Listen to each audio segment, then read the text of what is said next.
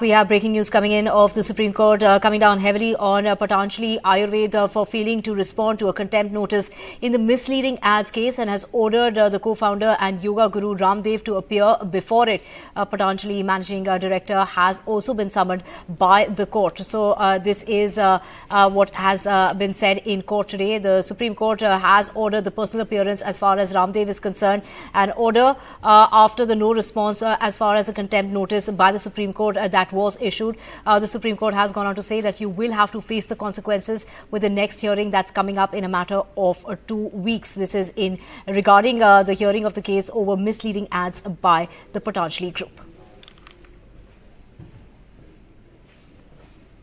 So the Supreme Court last month had pulled up Patanjali for the violation of the undertaking it had given in the court about its products and the statement claiming their medical efficiency.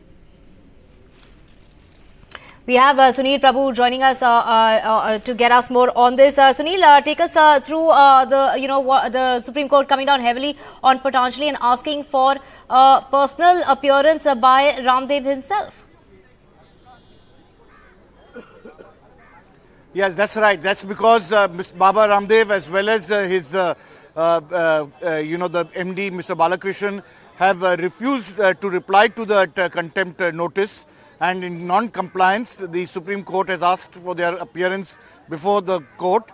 The date will be fixed and they will have to appear when they hear this entire matter. They've been extremely, the IMA, as you know, the Indian Medical Association for misleading advertisements, had moved against Patanjali, and because of that contempt notice not being complied with, now Baba Ramdev as well as Mr. Balakrishna will have to really explain themselves in person in the Supreme Court.